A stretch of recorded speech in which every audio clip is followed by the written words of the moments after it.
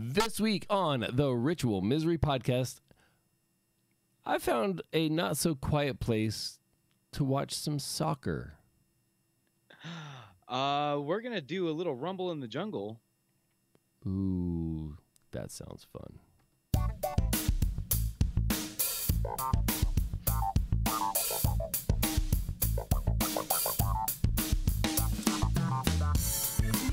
Hello and welcome to the Ritual Misery Podcast, episode 286 for Sunday, the 30th of May, 2021. This is the show where This is the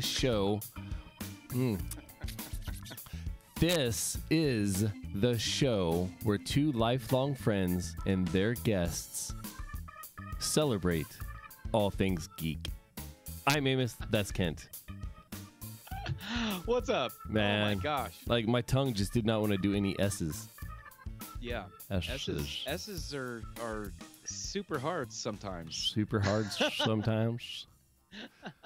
Jeez. Oh, man. Last time I talked about a show called Invincible. Yes. It was about superheroes. And it was really, really, really, really good. It was probably my favorite thing that I've seen in all of 2021. That's four reallys. So I thought that it would be cool to watch another superhero show that's current. On Netflix, there's a show called Jupiter's Legacy. Okay.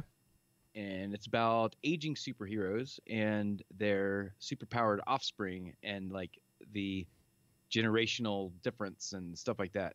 And it was kind of like there was like two plot lines happening at the same time. One was in the past, like before the original generation got their powers, and it kind of goes like, you know, how they ended up getting powers. And then there was the modern day storyline that dealt with like the kids and all that kind of stuff. I'm going to agree with Tinvek in the chat. It was, I guess, fine. That's my takeaway as well. It's I enjoyed it, but I don't have much to say about it. It was there were elements of. Did you ever watch Carnival on HBO? I did not. So there were some of the, I guess, like period piece aspects of the storyline from the past that I really enjoyed, and there was, you know, a mystery to solve, things like that I really kind of liked. It was fine. It was fine. So in my mind, this I mean, did you watch True Detective with Woody Harrelson and Matthew McConaughey? No, I did not. See, like, it's kind of the same thing. Where I don't say it's kind of the same thing. It's what I imagine would be the same thing, where there's a storyline in the past that follows Matthew McConaughey's character, and then there's a storyline in the present which follows Woody and Matthew, and I think maybe Woody was in the previous one too. But anyway, they run parallel and they kind of culminate to the same ending, which I thought the ending kind of sucked, but everything up to the ending was amazing. It was like a Stephen King novel. And for me, it was remarkable not only because of the storytelling, but also because when they recorded everything in two spurts. So right after the Dallas Buyers Club, they recorded the current stuff. So Matthew McConaughey was basically stick thin, you know, and he just looked older. And then, like, sometime later, months or however long later, once Matthew McConaughey had kind of gotten up to his normal weight, then they recorded the stuff from the past. And then, of course, they mashed it all together.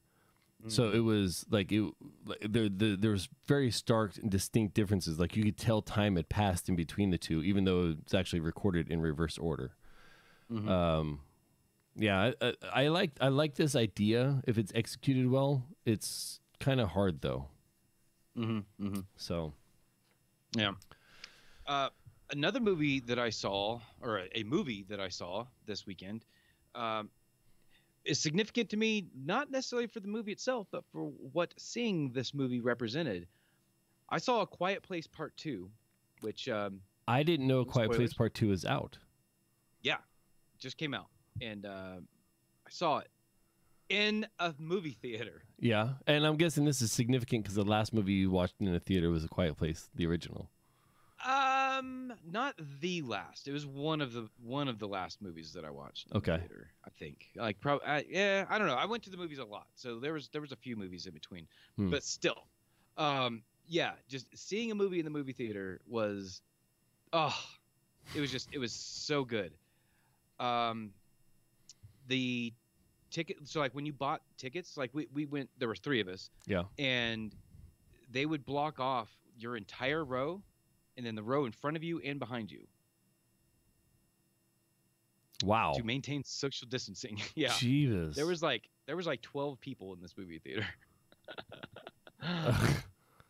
Oh my gosh. It was a bit excessive, I think. Yeah. But how was the movie though? Thumbs up, thumbs down. How was the movie? Oh, thumbs up. Yeah. Okay. If you like the first one, you'll like this one too. I fucking love the first one. First one was amazing. Yeah. Even though the overall premise of the story wasn't groundbreaking, it wasn't like, oh my gosh, I can't believe they wrote this. But it was just executed so well that it didn't feel tried and true. It felt new. So yeah, I really look forward to that. I didn't know it was out. I wonder, is it only out in theaters? Are they doing like a streaming thing too, or what? I'm not sure if it's available for streaming. I don't know. I think it is playing somewhere, some streaming service. But I'm not sure. Maybe Prime or something. I'm not sure. Yeah, I'll have to look it up. I really enjoyed the first one. It was one of the last movies I watched in the theater before the lockdown. Mm-hmm. It might have been the actual last movie I watched before the lockdown. In fact, like it may be the last movie I've seen in a theater because I haven't been back. I know my wife and kids watched Cruella today, the new Disney movie. I gotta say, man, Disney is really rocking socks with the whole, we're gonna reimagine the history of our villains and make them anti-heroes at worst and actual heroes at best. Like they did an amazing job with Maleficent, both 1 and 2. I thought they were both great. Cruella is the same way. It stars Emma Stone, and it takes the story of Cruella de Vil, the lady that wanted to eat the puppies or whatever, and she wanted to make a coat, whatever coat. Whatever.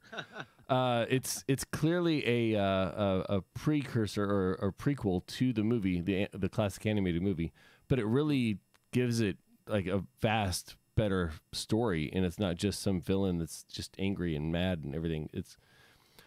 I didn't watch the whole thing, but what I did watch was pretty good, and everyone else that watched it thought it was pretty amazing. So hats off to Disney for taking a completely different trope and just really blowing it up and making it good. Okay, cool. State soccer championships were this weekend. Alaska State Soccer Championships for the high school leagues. David went out. First game, there's going to be a total of 3 games, brackets. First game, they won. They started with a 2-0 lead, and it went down to 2-2 tie right at the end of the game. Went into overtime. Nobody scored in the first overtime, so went to the second half of overtime because the overtimes are 2 10-minute periods with a 10-minute break in between, so it's a 30-minute commitment. And then if no one has a lead after that, then they go to penalty kicks. 5 each per team. Right at the end of the second overtime half, David's team scored, so they won by a score of 3-2. The next game was scoreless going into the halftime, and right after the half, the opposing team scored a goal that should not have been a goal, but they scored it, so it counted. I don't want to say it should not have been a goal. It was. When you're playing at the high school level, especially at the state championship level, and I know that sounds minuscule to people that watch MLS, but whatever. There are certain goals that you just shouldn't go in. Like the goalie should get it every single time. The goalie did not get this one because the goalie was blocked by one of his own players that should have known better, and the goal went in. Damn. Okay. It was one of those things. And Davis' team failed to score for the rest of the game. They didn't seem like they wanted it, so they lost. and they went to the losers bracket, and then they lost 1-0 in the losers bracket as well. So that's what happened. Or no, it was 2-1 in the losers bracket. David scored the only goal on that game. Yeah, it's disappointing. I mean, after all the time and effort and work that we put in, and I say we because it's a family event when your child is in sports. Like, Yeah. you rearrange your whole life to allow them to participate in this game, and yeah, it's a lot of disappointment. But David did great all 3 games. Just some of the other players on his team didn't keep up. But I'm not going to name him here because most of them are minors, and I would just get mad and start kicking in, windshields and shit. So. Yeah, Tim Beck says, "Fuck, it's a family event and your child is in marching band." You are not kidding. Like, anytime your child's in extracurricular activity that they're not old enough to drive to, or that things like that. Yeah. And David just got his license in between. He got his license right the day after the last game of the season, or the last practice of the season. Which, by the way, not helpful. Like. Like, thanks. So next year he'll be able to drive himself to practice, which I'm excited for. It's taken up so much of my time the last couple months, just driving people around all the time. Yep, dad taxi service. And when mom's not here, that dad taxi service becomes it's basically like it's been ridiculous. Having to arrange for like neighborhood moms to babysit your kids so they don't have to stop playing while you go pick up a kid to drop him off somewhere else so you can pick him up again and bring him home, then have dinner ready when they it's been maddening. It's been fucking maddening. And then Amber's been awesome with helping out, or I've been helping her. I guess I help her get the kids ready, then she helps me get the evening stuff done. That's kind of how it works out. But she's also working, so when she's gone to work, it's just me. And man, fuck this single mom life. Like, fuck that. Yeah. I don't envy them women at all. But that's what's going on there. So yeah, all right. Did either of your sons do extracurriculars? Isaac was in soccer for a while, and then both the boys were in karate for a little while too. But I was also in karate, so it was no extra thing. Right. That was just a family thing. It was a family thing. Yeah. Yeah. Yeah, I mean, other than that, like not really. Like no organized sports outside of soccer. Okay. So yeah, but soccer only lasted 1 year. So, well, we did it for a couple years, I guess, in Germany, and that was terrible. Like, who the fuck has a 7 a.m. game on a Saturday? Like, get the fuck out of here with that mess. Yes, that's part of it. That's part of it. We've been doing it for 14 years now. Yeah. We've been doing the soccer life. It's a lifestyle. Yeah, I know more rules than most coaches. So yeah, like I don't say most coaches. I know more. I have better clarity on some of the rules than some of the coaches that have coached my kids. Yeah, like the one that always gets me. Do you know what offsides is in soccer? It's like when you're out of position, right? Kinda. Do you know what icing is in hockey? Actually, I don't. What yeah, no one knows either one of those unless you specifically know that. Like, I know what offsides is in soccer, but I don't expect anyone else to fucking understand it because it's a simple concept to me, but it's not simple to explain. The same as I feel with icing. I have no fucking clue what it is. I know it's a thing. I know they're like I know it's an actual penalty, but I don't understand anything about it. And that's how I feel about offsides in soccer. Like, yeah, it's one of those things. So, hey, dude, it's about time for a game, isn't it? Yeah. What time is it? Ken, he's all powerful. He's extraordinary. A genius. Game. I cannot contain myself. Ken's Game. Presented by Stephen Cogswell. All right. This week's game is called Rumble in the Jungle. Did you happen to listen to this week's episode of the Unmade podcast? I think so. So Brady brought up a story about YouGov, the organization that usually does like polling and puts together like statistics and stuff like that. Mm-hmm. they sent out a poll to, I think it was like, I want to say it was like 1,100 Americans or something like that, Right. asking them questions about which animals would win in a fight. And one section of the poll was, would you, as an unarmed human, be able to defeat one of these animals in a fight? Right. Yes. Okay. So And I it made a was game. defeat. It was not kill. Yes. Yeah. Well, I mean, it doesn't say, like, whatever you Deem. decide, Yeah. it means winning the fight. So Yeah. it's probably death, I would think. but yeah, I mean, once you're beaten, once you're down, I don't know if it's a 3 count, if it's a passed out, like a TKO, like what's the, I don't know. Whatever defeat So means to whatever you. Yes. So there's 15 animals. Oh. I am going to ask you first whether or not you could beat the animal in a fight. And then where the actual scoring is going to come from is you're going to tell me what % of Americans think that they can beat that animal. And if you get it within 5%, I'll give you the point. Whew. Okay. All right, Amos. I was really hoping you'd say if you get it within 90%, I'll give you the point. Like. Right. Yeah. All right. What about a rat? Would you be able to defeat a rat? Yes. Yep. Yes. Okay. Yes. I would be able to defeat a rat. In fact, I have defeated a rat and several mice. Yes. Unarmed. but- Yes. Unarmed, no Yep. traps, none of that. Okay. It Yeah, just takes one well-timed stomp.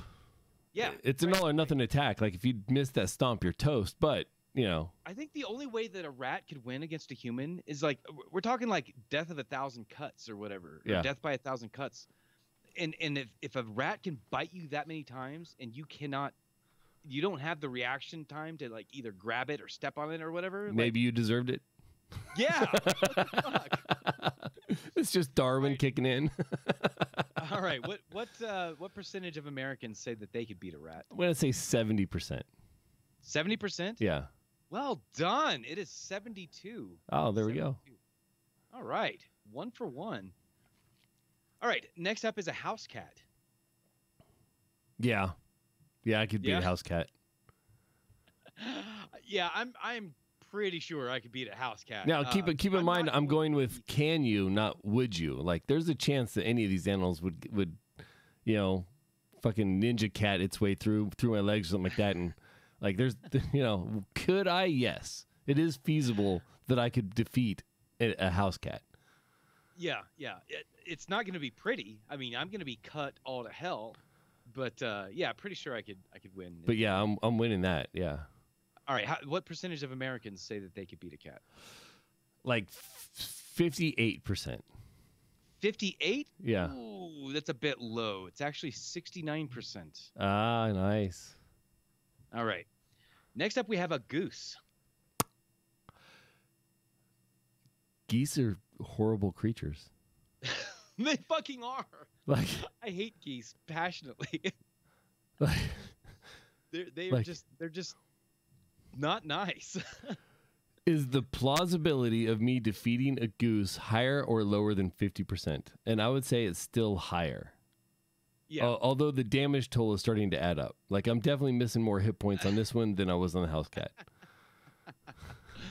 Yeah, a goose would be awful to fight, I think, but all you got to do is grab that fucker once by the neck, and like you basically win at that point. But yeah, it's You just a can matter of start getting swinging to it the neck. around.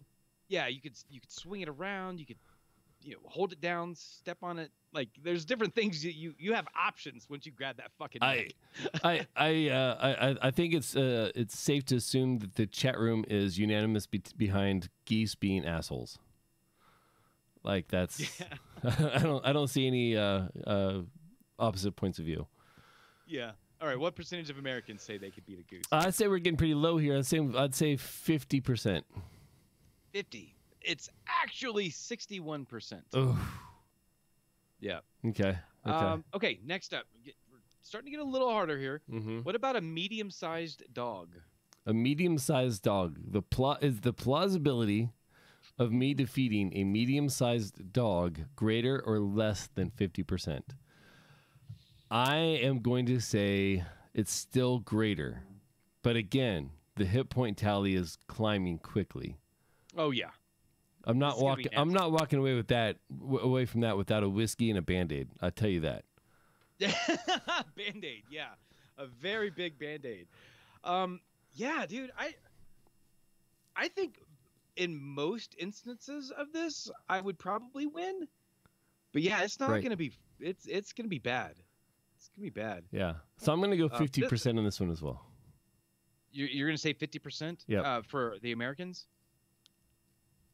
Or for your chances. For the Americans, for the poll number. Okay. Well done. It's 49%. Oh, there we go. Okay. Yeah. All right.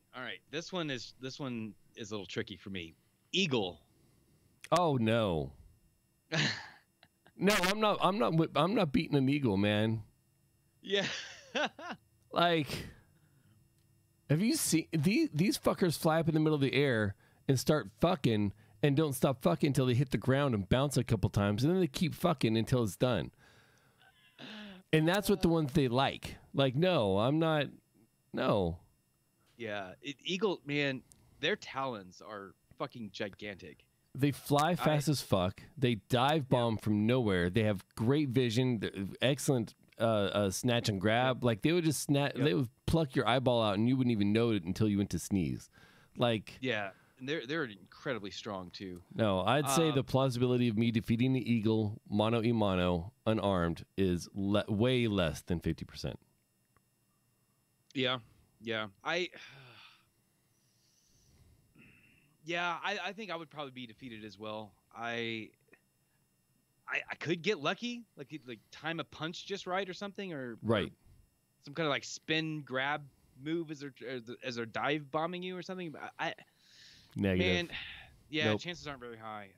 Okay, what percent of Americans say that they could beat an eagle? 35.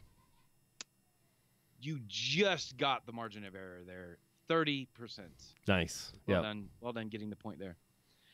All right. Now, how about a large dog? Nah, fam. Yeah. No, because once you get to large dog, like, that's when my inherent fear of dogs kicks in. Yeah. And Yeah. like, there's a chance. It's a non-zero chance, Right. but it's single digits at best. That's where I put my chances. All right. What about Americans? What percent think they- 22%. 22? Very good. It's 23%. Oh, nice.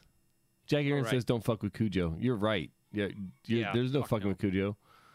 All right. What about a chimpanzee? Ooh, strong fuckers, big arms. But they're not ridiculously fast with teeth coming at you first thing like a dog. So I'm gonna say I got a better chance at a chimpanzee than with the dog. Okay. Yeah. Yeah. It's a non-zero chance, but I think I would lose. Yeah. Because I'm not much of a fighter anyway. Like, just fighting another human, I think I'm more likely to lose that fight than win it in most cases. I don't know. It really depends on the person, I guess. But I think like a chimpanzee is basically as strong as like an athletic adult human. You know what I mean? Yeah. Like a strong, like a weightlifter, strength. Yeah, but they still have scrawny necks. Like, like a dog. Not only can you grab a dog and it still bite the fuck out of you while you're grabbing the dog, Yeah. but you grab a dog by the neck and it's got back claws, it's got front claws. Like, its weakest point, it still has like 8 ways to defend itself. Yeah. And it's a big ass thick fucking neck. Like, what dog do you know has a scrawny little neck that's medium sized? Like, that's like their bald beefcake. You get a fucking chimpanzee, there's a chance I could just grab that chimpanzee by the neck and take care of business, but it's still not great. I'm still giving myself less than a 15% chance, but it's better than the fucking than the large dog. Yeah, that's fair. Yeah, I think I agree with you there. All right, what percent of Americans say they can beat a chimp? Let's go 15. Okay. Good enough for a point. 17%. That'll work. All right, next up we got a king cobra. Yeah. Unarmed with no weapons. Yep. I mean, if I had anything to distract it, and I could just, I think I could have a half of a fucking point of chance. But unarmed, there's zero chance. Yeah. There's no way.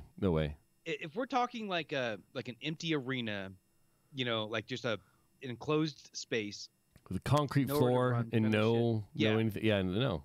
Like I could see it being a draw, like we both die. 'Cause I feel like it would strike and bite me, right? But then I've got a good chance of getting it after it bit me. Like either grabbing it while its teeth are still in me, or like I don't know, but we're both gonna die. Or I'm gonna die anyway. I'm gonna die for sure. Yeah. Like there's no escaping death unless there's anti-venom readily available after the fight. You could go the tactic of trying to do like a dance or something, but off the cuff, never having been trained and not studying that shit, there's no way you're getting that right. You're fucking that up. They're biting you in the fucking dick and you're dying right there in the spot, man. Yeah, that's true. Yeah, because I don't know. I still think my chances are greater against a cobra than a chimp, though. See, we very different. Yeah, I don't know. As far as Americans, I'm going to say 10%. Yep. Okay, just within there. It's 15%. Oh, what? You're doing Americans really are well. Dumb.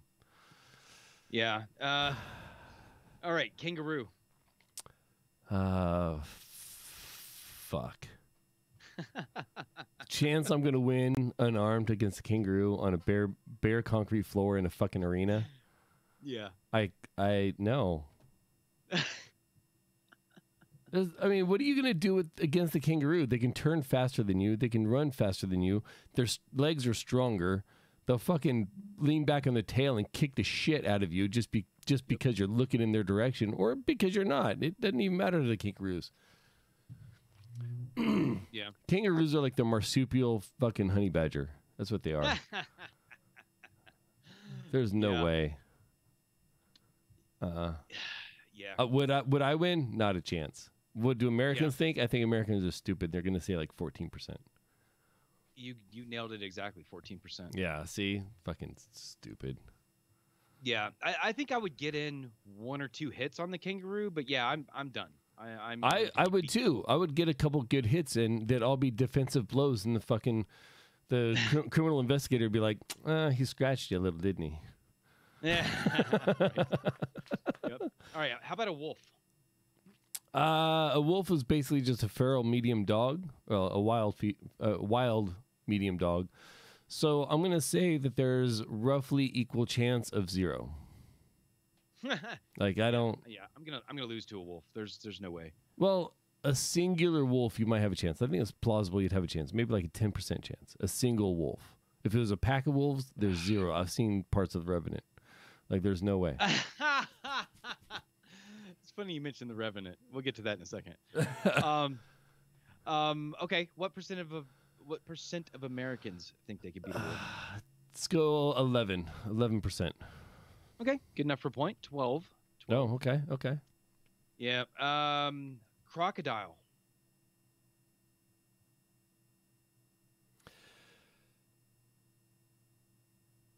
Here is where you get into the aspect of this quiz where shit no longer makes sense.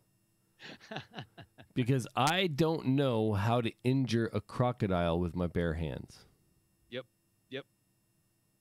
I could gouge its eyes if I snuck up on it from behind, which you wouldn't be able to do if you were alone in a coliseum with it. But if it, like worst case scenario, I scratch out its eyes and it fucks me up anyway. Like there's Tim Beck says turn it over, it'll go to sleep. How do you turn it over? Like what do you do? Just grab a foot and flip and hope it fucking table flips itself? Like I don't you know? Oh shit. Yeah. No. Yeah. There's no way. No. What percent of Americans think they have a chance though? 8. 8? Okay. It's 9%. All right. What about a gorilla? There's negative. Like, I'm dying inside right now a little bit just thinking about it. Yep. Yeah. There's no fucking way. Like, a chimp is gonna be difficult opponent. Like, a gorilla is like a Superman of chimps. Like, there's no. My thing is with a chimp, like I said, you still have a chance of grabbing the neck and actually taking an advantage. You've got one strike, you got one chance, you can maybe do it. The gorillas don't even have a tail for you to fucking trip over, you know? Like, well, chimps don't either. Yeah, but they're still kind of lanky. Yeah. Gorillas, there's the only lanky thing about a gorilla is the hair that fell off it last week. Yeah. They are fucking monsters. All right. What percent of Americans think they could beat it? 5. 5. That's close enough for a point. It's 8. Because they're overestimating themselves. How about an elephant? Again. Again, like, what do you do? Yeah. I mean, you're not grabbing a handful of fucking ear and ripping it off. You're grabbing a handful of ear and what? Yeah, and that's the thing. Like, the elephant could give me a 10-minute head start. Like, I'll just stand here, bro. Go for it. Yeah. And it wouldn't even know that I was there. Yeah. Like, what do you do? I mean, punch its eyes, I guess. I don't know. Right. I could give it a headache and maybe take out an eye. Yeah. I see you says a tow cable. Yeah. Yeah. But in this scenario, we're unarmed. It's just an unarmed human against these animals. Okay. What percent of Americans, dumbass Americans, do you think said that they could beat it? 5. 8% No. of Americans think they could beat an elephant. No, I said 5 because I've got 5% either way. Unless it was a 0, I would have gotten it. But no, right. No, there's there's no 8%. No. Yeah, I think out of everything on this list, I think elephants are the most invincible thing on this list. Yeah, because elephants have taken out crocodiles. So, yeah. What are you going to do from there? We got two more. Lion. No. Nope. Yeah, it's gonna be a pretty quick fight. All right, and then let me guess, you're going 5% on this one. Yep. It's 8% of Americans. No. Finally, the final one is grizzly bear. So you mentioned the Revenant earlier. There is a non-0% chance because people have fought grizzlies and survived. Yeah. I don't know about unarmed though. Like, completely. Yeah. Like, unarmed, they have fought grizzlies and survived. Okay. Not that's not me. But they also, they survived, but did they defeat the bear? No. Yeah. No, they got it to wait and come back later, and hopefully they were gone before it came back. Like, there's no. Yeah. No, fuck off. Yep. Unless it's literally hibernating and it's in its sleepy stupor where it's just not very active and doesn't have a lot of energy. Unless it's in that case and I stumble across it while it's actually fucking sleeping, and I happen to fall and hit an elbow right in the particular part of the temple that I can only imagine that they might have. Like, there's no, fuck off. Yeah. What percentage of Americans said so? Yeah. Your guess. What is your guess? 5%, of course. Well, yeah. That's your official guess. But if you had to like nail it exactly, what would you give it? 3. 3? It's actually 6. No. 6% of Americans. Yeah. That means 3% of Americans are complete fucking morons, and the other 3% of Americans are really fucking stupid. Yep. Yeah. So you got 8 out of 15. Wait, that doesn't make sense. Oh, it didn't add them all up. You got 13 out of 15. So you very vigorously beat the D. Bob, tell them what they've done. I will say that I want to see the Venn diagram of those responses. Because I know there's like one dude that answered, I would beat all of them. Oh, yeah. For sure, for sure. Yeah, And I want to meet that dumbass and take away his smoke. there is a great article over at YouGov.com. I put the link in the chat, and it will be in the show notes.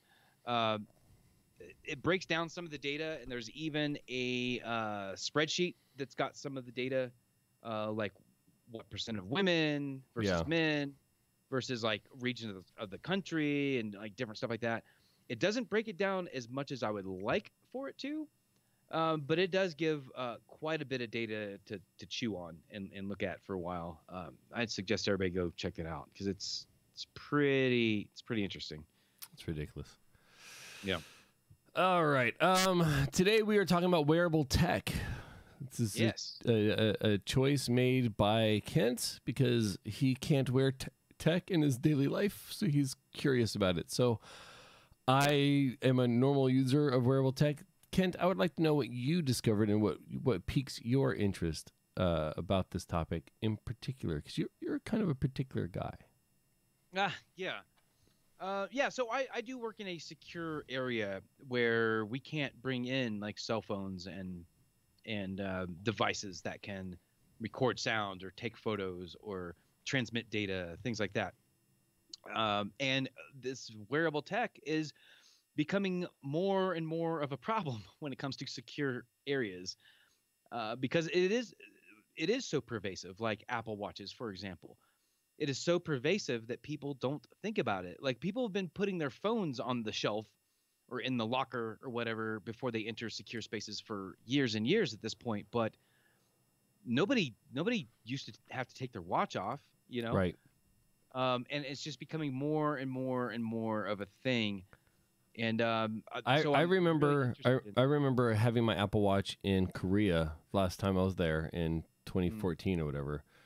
And I would ask, do I have to take my watch off? You know, already knowing the answer. Do I have to take my watch off? And be like, no, you should be fine. Like this is a fucking, oh boy. You know, like I had to get a special clearance just for this one meeting.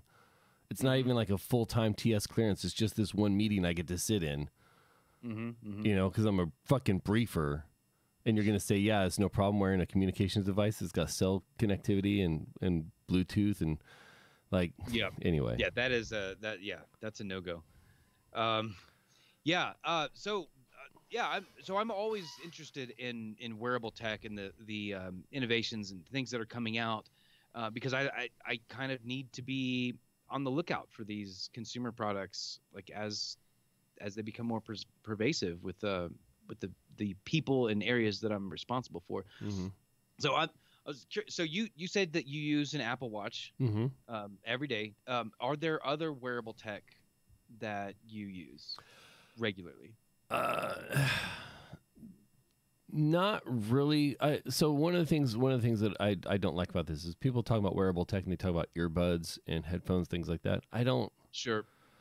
Yeah, that's like its own little genre to me. But I do have AirPods Pro and I do have Beats, headphones. So, but other than that, no. My watch is the only thing that's always. In fact, it's probably been a couple weeks. No, I used my AirPods earlier today.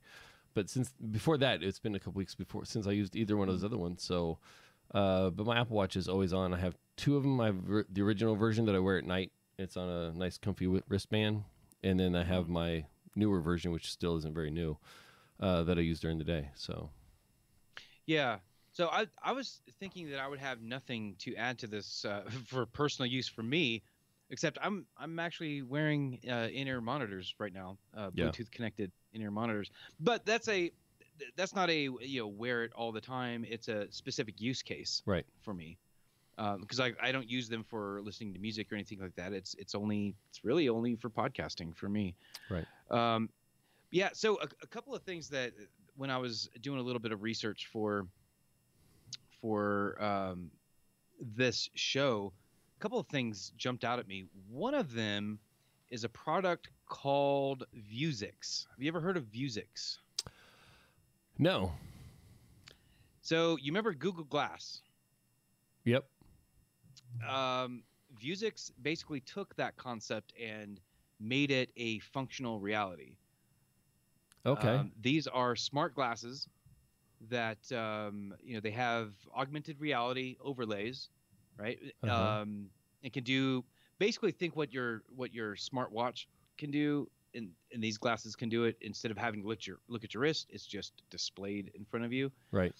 It can do all that sort of stuff, but it does some other things that are a little bit troubling to me outside of just some versions of their products look just basically like normal glasses.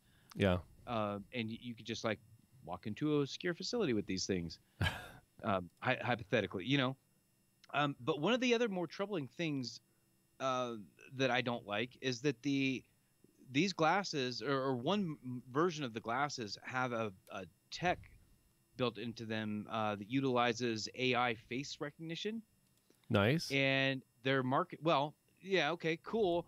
But they're marketing it to law enforcement, so that if you're just like walking through, walking down Main Street or whatever, and like it will tell you like every person that you see on the street, like it will tell you who that person is, and like list warrants, show you their driver's license photo, like all of that sort of shit. And I could see a positive use case for this, but overall, like, I don't like it. I think it's got too much of a dark side, an abuse of the system is going to be a problem. Okay. What do you think? I think privacy's been dead for years. So Yeah. whatever. If you got warrants and shit like that, then if you got warrants and you're going out in a way that you can be recognized, then first of all you can't go to London, and second of all, it's just how it's going to be. So I don't know if there's any turning back to this clock. Yeah. Okay. Yeah. Fair. I understand the privacy advocates' desires to have actual privacy and things like that. I just don't think it is any longer a reasonable cause for discussion. I think it's dead. We can slow it down, but actual privacy is like anonymity in our society is all but forgotten without extreme measures to maintain it. So I don't get freaked out by my face being seen by certain places, and I'm sure that's a certain privilege that I have, but at the same time, I just kind of accept that's how it is. Yeah. Okay, the other thing that I was looking at was implantables. Mm-hmm. Those are becoming more prevalent.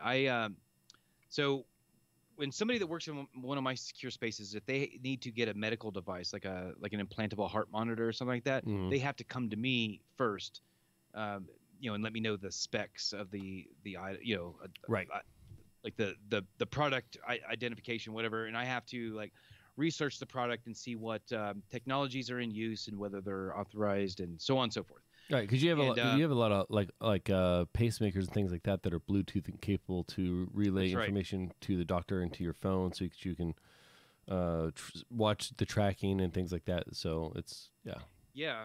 Well, and so when it comes to medical devices, the Bluetooth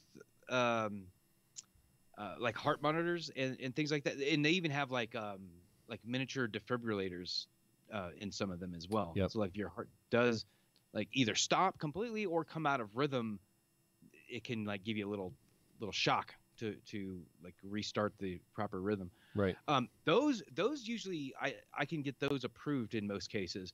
The device that is becoming increasingly difficult to get approved is hearing aids, because most of the new hearing aids that are being prescribed or issued or whatever have Bluetooth connectivity, and it will connect to your phone to like it has microphones and shit in it too. Like it will send audio back and forth. Yeah. By Bluetooth, and those are right the fuck out. Like those are not getting approved, which is kind of unfortunate. Like I wish there was a way to just, I don't know, just like disable those functions, like in a way that a user can't re-enable it. You know what I mean? Right. Like while you're in the space, there's like some sort of a disabling field or something. like I wish that was a thing. a shortwave EMP or something like that that'll Yes, disable that's it in right. a certain area. I would love for that to be the case. That would Yeah. that would be amazing. But yeah, so implantables are becoming a lot more common, and I'm concerned about the future of those too, because of the functionality that's being put in them. They're eventually, and we kind of talked about this a little bit when we a few weeks back or a couple months ago, I guess, when we were talking about like our future predictions. And I was saying that implantable. I don't remember how I phrased it there, but like implantable medical devices would be like commonplace kind of thing. Or I still think that that's true. I don't know how it's going to be feasible to have such devices inside of a secure space. Yeah, and there's also the concern anytime you have anything that's connectable against just defending against attacks. Like there are, there's black hat actors out there that are just trying to figure out how to manipulate that kind of stuff and Yep, for test sure. it. And I'm sure there's an equal number of white hatters that are out there doing the same thing. But like there's always going to be that concern.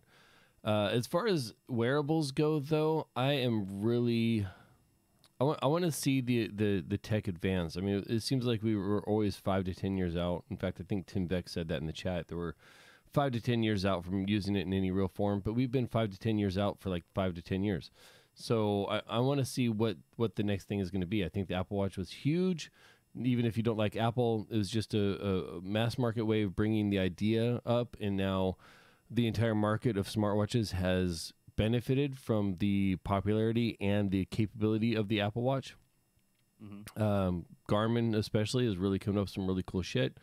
And if Apple announces the next Apple Watch that has the glucose monitoring, which rumors have it that might be a thing, I think that would be fucking fantastic, even if it's not medical grade, to at least give people an early warning when they're having glucometer issues, their glucose is off or whatever.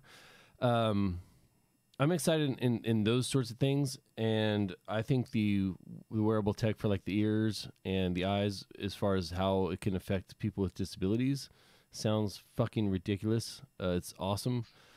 Really looking forward to some of that, but I'm waiting for the next big leap. Like when's that going to be here? What do you think that would look like? Like what would be that leap? It has to be something with the vision. It has to be, because that's kind of where everybody's focusing right now, is AR. And we can do virtual AR with headphones now. Like the technology's here for the Dolby Surround within just 2 headphones, and we can do the location sensing, like my AirPods Pro. If I have my iPhone over there, I can turn this way and I can tell my phone's over there.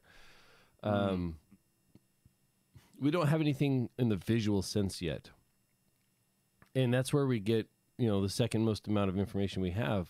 First is our ears, the second is our eyes, at least that we pay attention to. So that seems to me to be the next huge leap. And I also think it's going to be the hardest one to pin down, because you do have so many different people with so many disparate literal views from their eyes. It's going to be pretty hard, but things like all the VR that's been going on, like you've been playing, everything else, I think that's all adding into that. But that's going to be the next thing that really excites me about wearable tech. Yeah, because so Deuce Gone Wild mentioned AR contacts.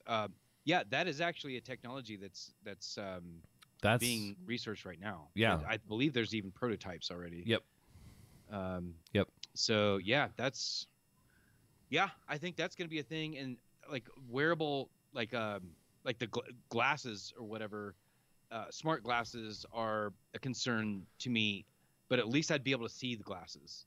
I wouldn't be able to even know if someone was wearing AR contacts. Like there's no way I would know that. Yeah. So it's gonna be interesting. It very much is.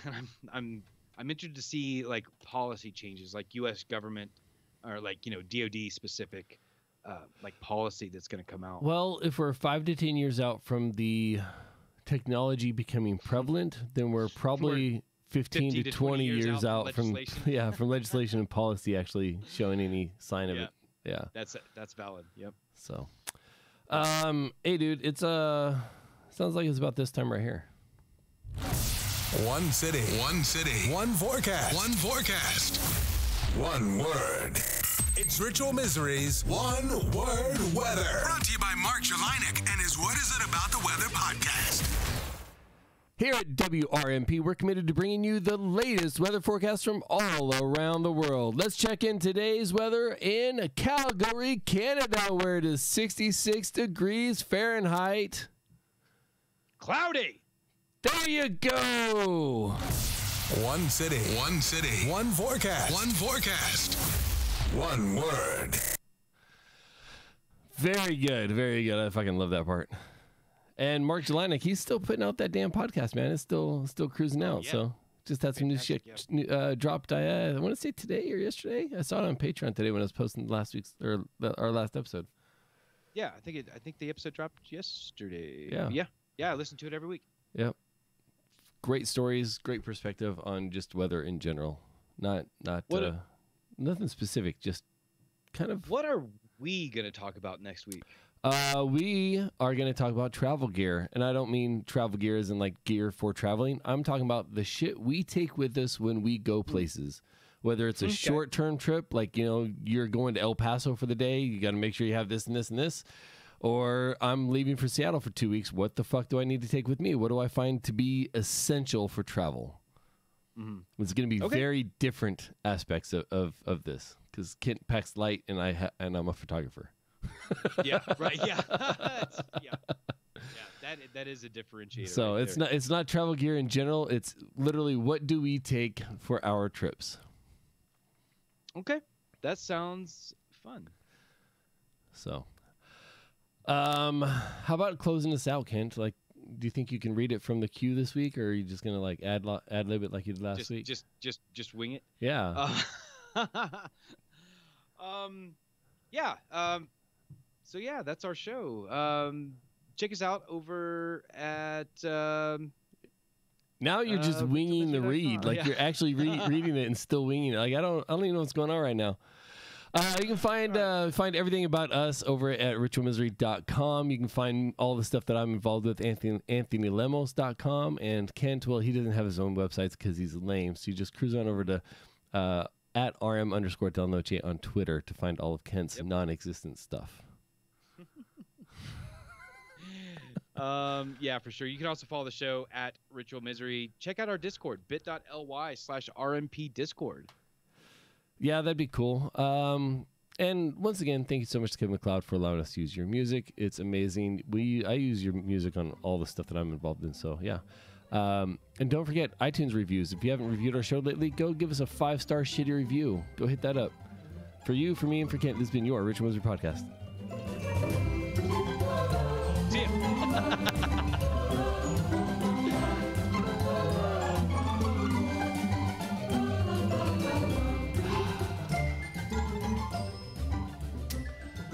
Oh, Kent, you're my hero. Diamond Club hopes you have enjoyed this program. RITUALMISERY